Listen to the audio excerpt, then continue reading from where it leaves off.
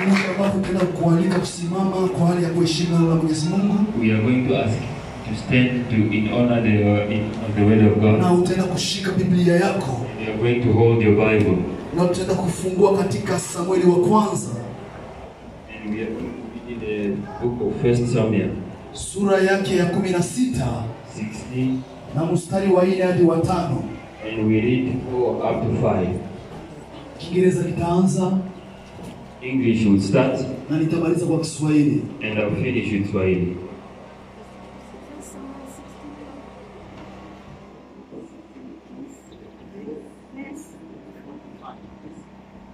First Samuel 16, 4 to 5. First Samuel 16, verse 4 to 5. The Bible says, "And Samuel did that which the Lord spake, and came to Bethlehem. And the elders of the town trembled at his coming, and said, Cometh thou peaceably? 5. And he said, Peaceably I am come to sacrifice unto the Lord. Sacrifice yourselves, and come to me to sacrifice, and sanctify Jesse and his sons, and called them to sacrifice." Amen. Amen, amen. Samueli akafanya hayo aliyosema Bwana. Akaenda Bethlehemu, wakaja wazee wa mji kumlaki, wakitetemeka, nao wakasema, "Je, umekuja kwa amani?" Naye akasema, "Naam, kwa amani nimekuja kumtolea Bwana dhabihu. Jitakaseni, njooni pamoja nami kwenye dhabihu." Akawatakasa Yese na wanawe, akawaita kwenye dhabihu. Amen. Tunaweza tukaketi. We can be seated. Amen, amen. Amen, amen. Asubuhi ya leo, this morning, nimekuja na neno la faraja. I have come with a word of comfort. Ya kutia tena moyo. To give you the courage. Neno ambalo linasema, the word we say, kuenenda kwa amani. Going to go with peace. Kuenenda kwa amani. Going with peace. Waliokuwa pamoja nasi tangu siku ya Ine, those who with us since Thursday, tumeenda kuona ya kwamba we saw that amani ya Kristo, the peace of God, ni lazima iamue katika maisha ya Mkristo. Decide in the believer's life. Na unaposhindwa kuamua na amani ya Kristo, and if you can't decide the peace of God, hauwezi ukaweza kutembea na amani ya Kristo. You cannot walk with the peace of God. Kama ulimwengu unaharibika leo, if the world is getting worse, kama watu wanasahau shabaha yao kwa duniani, people forget the purpose of being on earth, mengi katika haya, many of those things, watu wanashindwa kutembea ama kuenenda kwa amani. People are failing to go with peace. Amen, amen. Amen. Nikisoma kwa mstari wa kwanza ya sura ile 16, if you I read verse 1:16 of Samuel, maandiko yananiambia, the scripture tells me, aseme Bwana Mungu anamwambia Samueli, the Lord tells Samuel, utamlilia kwa kiwango gani Sauli? For how long will you cry for Saul? Ama utafunga hema ya kilio kwa muda gani kwa sababu ya kumlilia? How long will you be in the tent? Ule ambaye nimemkataa. The one that I have rejected. Maana kwa hiyo wakati, because in this time, Mungu amekuwa amemkataa Sauli. God rejected Saul. Na akakuwa amepanga mpango ambao ni mpango wa pili. And he had a second plan. Wa kumtawaza Daudi. To anoint David. Ama kumpaka Daudi mafuta. To anoint David. Kwa mpango ambao ni wa Mungu. For the divine plan. Hapa Mungu anakuja kumwamsha Samueli. Now God came to awake Samuel. Kwa kumwambia aenende kwa amani. And said to him, go with peace. Maana alikuwa amesania kama amepoteza mtu wa maana. Because he thought maybe he lost someone very important. Lakini Mungu amekuwa amejiandalia chombo. But God prepared another vessel. Na ikambidi Samueli, and Samuel, aamue kwenda kwa amani. And decided to go peaceably. Amen, amen. Amen. Ambia jirani yako, je, unaenda kwa amani? Did you go with peace? Amen, amen. Amen. Watoto wa Mungu walipote ambapo tunaweza tukaenda. Children of God, wherever we go. Ni muhimu sana kwetu. It is very important to us. Amani kuwa pamoja nasi. To go with the peace of God. Maana tukizingirwa na amani ya Mungu, if we are surrounded by His peace, tutakuwa wale waleta amani. You will be peacemakers. Tutakuwa watu wa kukumbukwa hata kama hatuko. To be remembered even when we are not there. Amen, amen. Amen. Maandiko yanasema, the scripture says, aseme Bwana Mungu anamwambia Samueli, the Lord God said unto Samuel, inatosha sasa, umelia imetosha. You have cried, it is enough. Sasa ni kwangu mimi kufanya kazi. But it's for me to work. Amen, amen. Amen. kamata ile pembe yako, take that your horn, ijaze mafuta, fill it with oil, na uenende pamoja nami. go with me. Maana nimekwisha kujipatia yule ambaye atakayetawala juu ya Israeli. Because I find someone who's going to reign over Israel. Watu wanashindwa kwenda na amani ya Mungu. People fail to go to the peace of God. Watu wanashindwa kukamata hatua ya kuweka mafuta kwenye taa zao. People fail to put oil in their lamps. Na wanajifariji kama kweli tuna Bwana. And they comfort themselves that we have the Lord. Wanajifariji kama tuna amani ya Mungu ndani mwetu. They comfort that they have the peace of the Lord. Amen, amen. Amen. Sikia majibu ya Samueli. Listen to the answers of Samuel. Yamenionyesha maisha ya Wakristo wanaoishi It leo. shows me the Christian life who are today. Samueli alimjibu Bwana. Samuel answered the Lord. Aseme, kama nikienda if I go, na Sauli ambaye umemkataa akisikia kama nimeenda kule, so he is dead, ataniua. he will kill me. Unasikia sababu? You see the reason? Watu wengi, many people, inapokuwa wakati wa kusema kama ni hatua twende kwa amani pamoja na Kristo, it's time to go peaceably with the Lord, wanamuogopa yule ambaye tayari amekataliwa. They are afraid of the one who has been rejected. Wanaogopa misoga ambayo haina uhai ndani mwao They are tena. afraid of corpses which have no life. Amen, amen. Amen. Maana nikiangalia shetani, If I look at the devil, alikuwapo malaika mkuu kule he was a mbinguni. big angel in heaven. Alikuwa yeye mwenye kuongoza sifa na He maabudu. was leading the praise and the worship. Lakini wakati mbingu zilipomkataa, When the heaven rejected zikamtupa huko, and throw him away, alikuwa tena hana nguvu ambazo ni za kimbingu he did tena. not have heavenly power. Amen, amen. Amen. Ndio rezo ambayo inaonyesha Samueli hapa. That's what shows Samuel here. Aseme mwenye ulitoa akisikia, The one who rejected, if he hears, ataniua. he's gonna kill me. Inawezekanaje mtu ambaye Mungu ashamtupa mbali How come someone who God has rejected awe tena na uwezo juu ya maisha yako? have the power over your life? Amen, amen. Amen. Amen, amen. Amen. Utakapokwenda na amani ya Kristo, When you go with the peace of the Lord, usiweke masababu ya maisha yako. don't put the reasons of your life. Muda upo tena. There's no time. Kama hapo awali ya kutembea na amani ya Kristo, Before you didn't go with the peace of the Lord, leo tembea na amani ya Kristo kama vile today kesho go with the utakuwa. peace of the Lord. Amen, amen. Amen. Sisi ni wapitaji. We are passengers. Amen, amen. Amen. Nyumbani kwetu si hapa bali ni mbingu. Our home is not here but in heaven. Sasa ukitaka uende na amani ambayo ni ya dunia hii, You want to go with the peace of the world, utajikuta unabaki nyuma. you will remain behind. Utajikuta unabaki nyuma. You will remain behind. Lakini napenda maandiko ambayo imesema But I love the scripture which says, hapa kwa mstari wa 4 ambapo tumesoma, in verse 4 where we read, aseme Samueli akafanya kama vile Mungu alivyomwagiza. Samuel did as the Lord commanded him. Amen, amen. Amen. Mtu anayeenda na amani ya Mungu Someone who goes with the peace of God, ni mtu ambaye anayetii maagizo ya Mungu, maneno la Mungu. someone who obeys the word of God or his command. Amen, amen. Amen. Mungu hawezi akaanza na wewe kitu ambacho hatamaliza. God cannot start with you what he can't finish. Hata vita viluke namna No gani, matter how the battle rises, hata adversary wako kuwa ndivyo gani, even how strong your adversary is, nimekuja kutangazia I have come to announce to kama you, ukiamua tu if you decide kwenda na amani ya to go Kristo, with the peace of the Lord, kazi yako Mungu ataifanyikisha, God will make your way na successful. wewe utakuwa mshindi, And you will be the victor. na wewe utakuwa mtu wa kawaida, And you will not be a common person. mtu ambaye alikuwa ameogopa. Someone who was afraid. Asa nikienda kule kumpaka Daudi mafuta, I go to anoint David. huyu mfalme ambaye amekataliwa, This king who is rejected, akipata habari ataniua. if he hears the news. Lakini sikia ambayo imetokea. But listen to what happened. Maandiko yanasema, The scripture says aseme wale wazee wa Bethlehemu that those elders of Bethlehem, walipokuja kumpokea when Samueli, they came to receive Samuel, walikuja wakitetemeka, they were trembling. walikuja na mtetemeko ambao They sio were kawaida. trembling. Amen, amen. Amen. Mtu anapoamua kuenenda na amani ya When we Kristo, decide to go with the peace of God, anajawa na utisho wa mbingu, is frightening. anakuja na armia ya mbinguni You go ikimzunguka, to the heavenly army surrounding you. na watu watauliza, je, umekuja kwa amani? And people will ask, did you come peaceably? Maana nguvu ambazo tunaona unakuja nazo Because the power that you come with, sio nguvu za kawaida. not the common peace. Wazee wa Bethlehemu wakatetemeka. The elders of Bethlehem were afraid. Mtu ambaye alikuwa anaogopa hapo mbele, Someone who was ambaye afraid, alikuwa anasema kama nitaendaje, who was asking himself, how will I lakini go? alipotuchukua hatua ya kuheshimu neno la But when he Mungu decided to respect the word of na God kutembea kwa amani, and go in peace, mbingu zilimpatia armia ambayo si ya and kawaida, heaven gave him the army, na ikampatia sababu. and it gave him a reason. Amen, amen. Amen.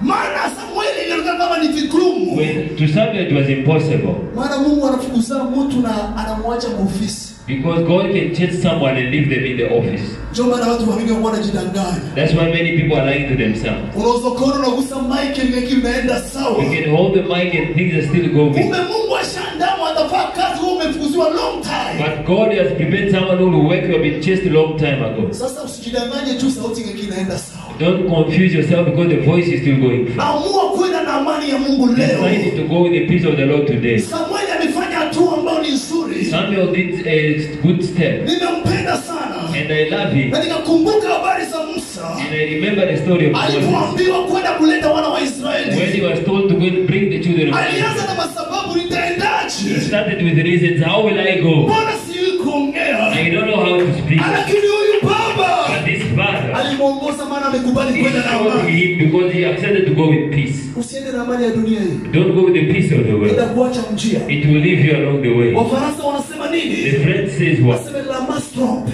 Say the crowd lies. Umati unadanganya. The crowd lies. Unaweza kuona una watu wanaokuzunguka. You can see that there are people surround you. Watu ambao wana faida. People that have no sense. Marafiki ambao wana faida. Friends that have no benefit. Ambao hawakuelekezi amani ya They Kristo. are not showing you the peace of God. Ambao kuonesha njia ya They are Kristo. not showing you the way of the Lord. Akisha wao unashikilia na wao watu. And you are holding on to those people. Watakuacha njiani. They will leave you along the way. Amen, amen. Amen. Wakati hauyakuwa na deka.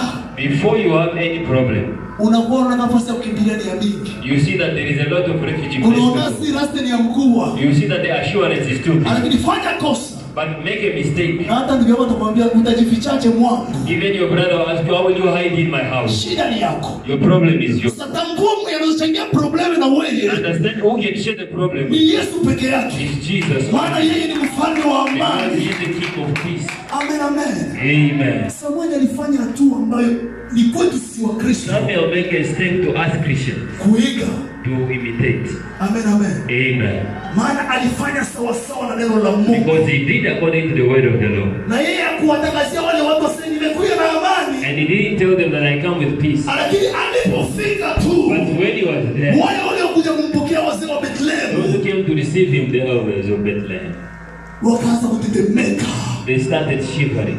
Ase, je, umekuja kwa amani? And said, did you come in peace? Akawajibu, ndio nimekuja kwa amani. And he said, yes, in peace. Nimekuja kumtolea Mungu dhabihu. I have come to offer unto the Lord. Amen, amen. Amen. Na wewe mahali ambapo unapokuwa, And you, wherever you are, je, unaenda kwa amani? are you going with peace? Ama unaenda kwa kuharibia maisha ya watu? Or you are going to destroy the life of other people? Amen, amen. Amen.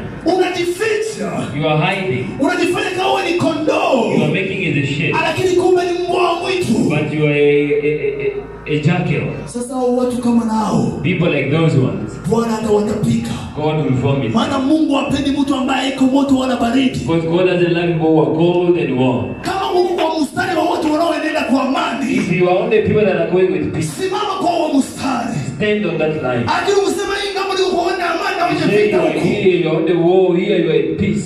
Hauna nafasi kwa Mungu You wetu. have no place in God. Amen, amen. Amen. Kuenenda kwa amani Going with peace, inafaa sana kwetu wa Kristo. very important to us. Amen, amen. Amen. Waliokuwa jeudi, Those who were here on Thursday, nimezungumza kama kuna amani mbili there are two kinds of peace. ambazo zinawafanya wengi wanasaulika, moja ambayo ni ya muhimu. And make some people forget one which is very important.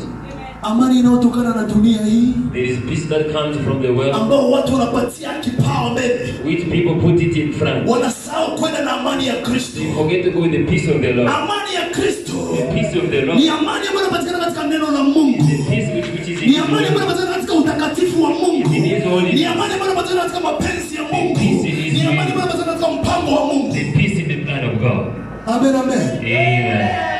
Ipo njia ionekanayo kuwa sawa machoni pa mtu, There is a way which is straight right in the eyes of lakini God. kumbe mwisho wake ni njia ya But mauti. the end of that road is leading to death. Nimekuja kuambia mpendwa, I have come to tell you, usijifariji asema una amani ya Kristo comfort yourself that you have the peace of the Lord. na hutaki kuheshimu maagizo yake. And you don't want to respect His command. Bwana atembei na waoposa. God does not walk with opponent. Mungu atembee na watu ambao ni wakaidi. God does not walk with opposition. Mungu anatembea na waskari ambao wako tayari kutumia kutumika kwa muda unaofaa na muda usiofaa. Ready to, for those who want to work, ready or not ready. Iwe wakati ya joto uko tayari. Summer they are ready. Iwe wakati ya baridi uko kwa zamu. Winter they are ready. Ile maisha ya masezo tunaikataa. That life of seasons we say no to it. Amen, amen. Amen. Amen, amen. Amen.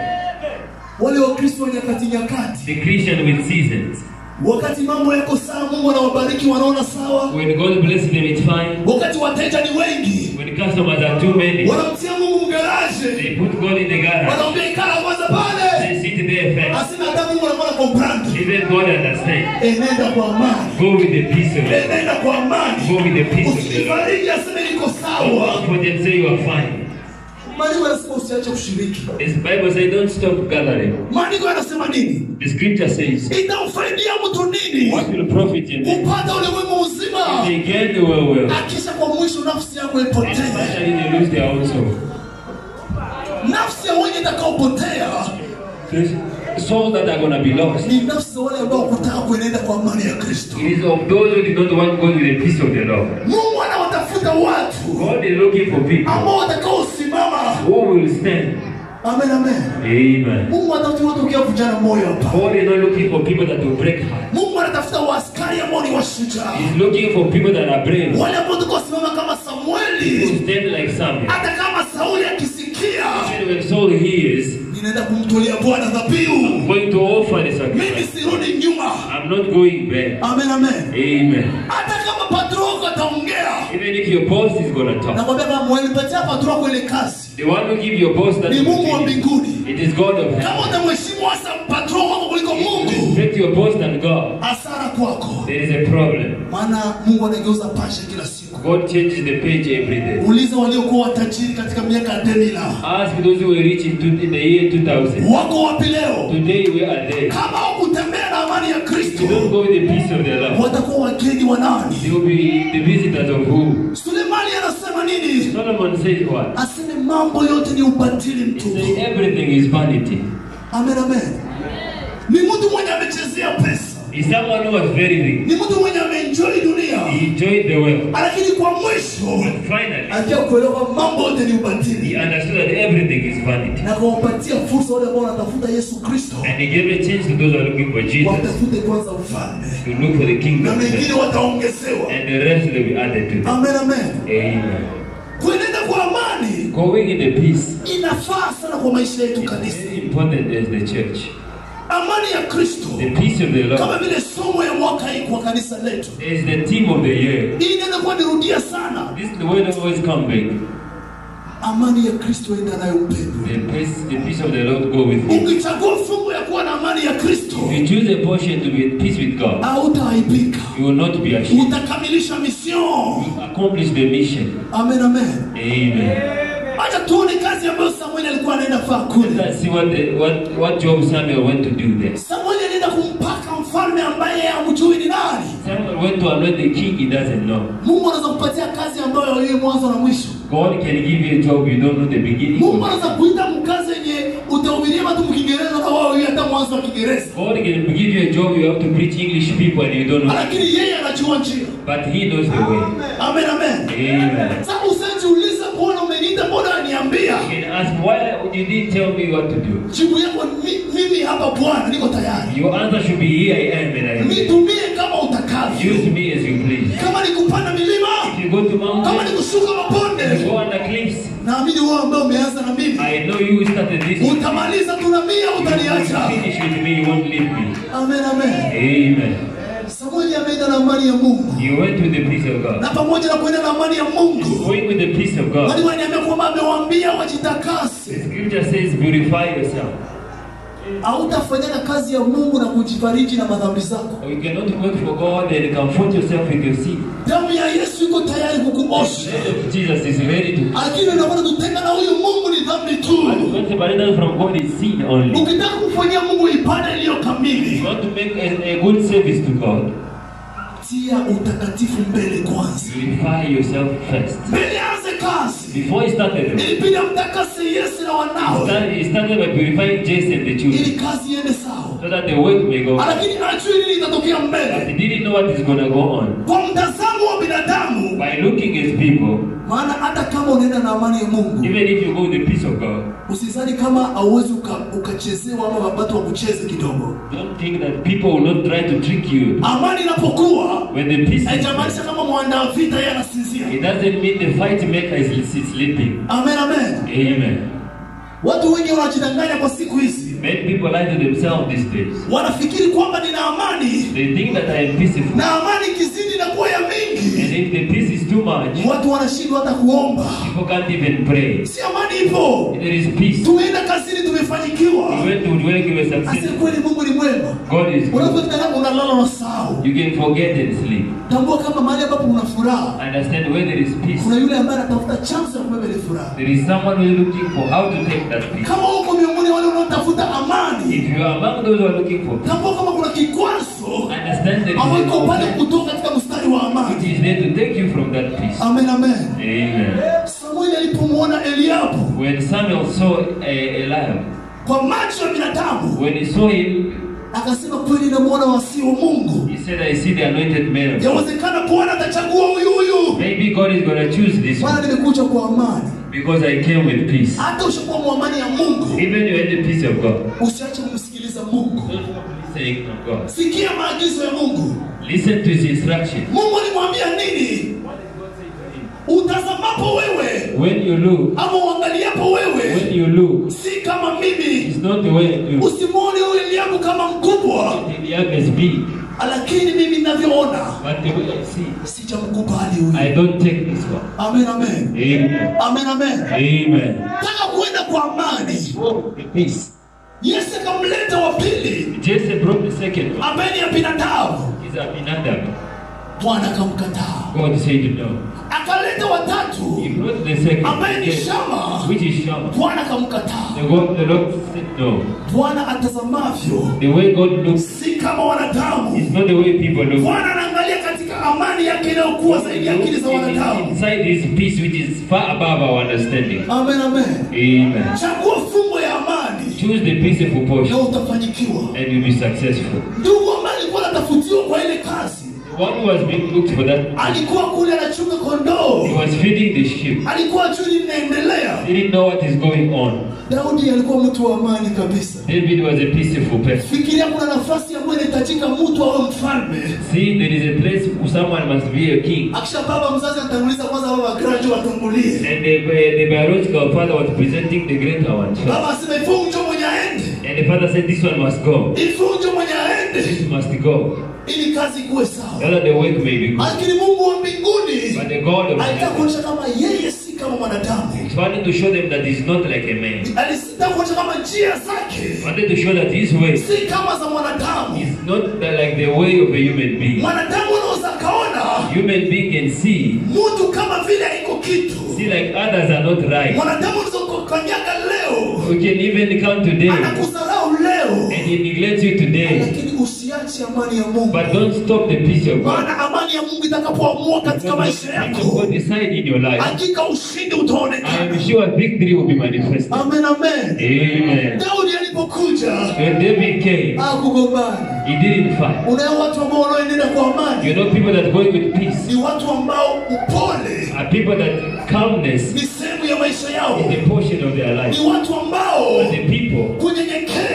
they are being humble ni is sehemu ya maisha yao, part of their life. ni watu ambao They are people wanajua siri ya ajishushaye. so that they those who humble themselves, God will lift them up. Amen, amen. Amen. Amen, amen. Amen. Nilipokuwa nikisoma hapa, When I was reading kuna here, neno ambayo imekuja kanililisha there sana. is a word that made me cry. Nikasikia machozi. I felt like tears. Maana hapo zamani Because in that all the time, wakati hatujakuwa na mpango wa kuja huku hata. before we had a plan, we didn't have a plan to come here. Ikafika wakati dada yangu anaolewa huku. When my sister was married here, Familia ikakaa ikasema, the family seated down and said, tumtume nani aende kule kwa sababu boyfriend anaomba mwenye ataenda kule South Africa. because the brother-in-law wants someone to go there, they were asking who will go there. Amen, amen. Amen. Familia ikasema, the family said, mtu unaona anakuwa anatulia na mwanamwogopa Mungu. the one who is cool and the one who will respect God is this brother Exorcist. Let this one go. My elder brother, he was enjoying his world with Amen, amen. Amen.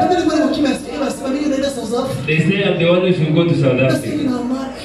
And I felt peace inside. But I love God. My brother started singing. He started going to the choir. But they didn't trust him. Because maybe he's singing because of this. He's singing because he wants to go to South Africa.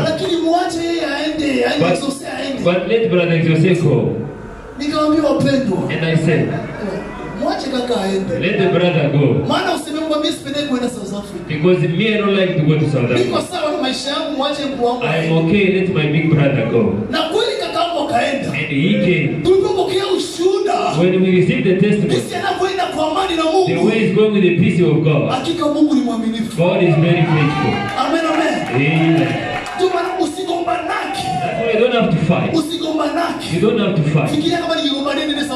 Let me, if I was fighting to go to South Africa, who would have received me? Amen, amen. Amen. But God prepared the way. Let him go. Then you go follow the second. So now where we are. That's why I've come to tell you. Go with the peace. I have learned one thing. David became a king. But there was a king on the throne. Wait for your time. Don't rush. Go with the peace. God knows that. If I bless him to be rich today, or to walk in a car today, maybe his enemies will kill him. And he said, in my peace, let people walk on him. At the hand there is the music. You know, the peace of God wants to say something. He speaks in a language people can't understand. And they say you are going to the devil. We know we say he's not serious anymore. Before he was praying, but this time it is rubber. He's the same God. The peace of God covers me. Amen. Desire to go with the peace of God. Because the peace of the Lord is the peace which keeps our intention. It keeps our heart. Know that all starts in the heart. And it is very dangerous to have someone who encloses things in their heart. They can kill you without you knowing. The scripture says in Proverbs, keep your heart very much than everything you keep. Because there comes the beginning of the living water. In the heart comes life. And from the heart comes death. I better live with people whom I know that they don't love me. They love me or not. But everyone can be because I want to know who is my enemy. You don't have to cry to be there. Don't desire to live the peaceful way. The peace of God. The peace that is sufficient in our life. The peace. If you have it, even the kingdom of darkness is shaken. Amen, amen. Amen. I see people love the peace of the world.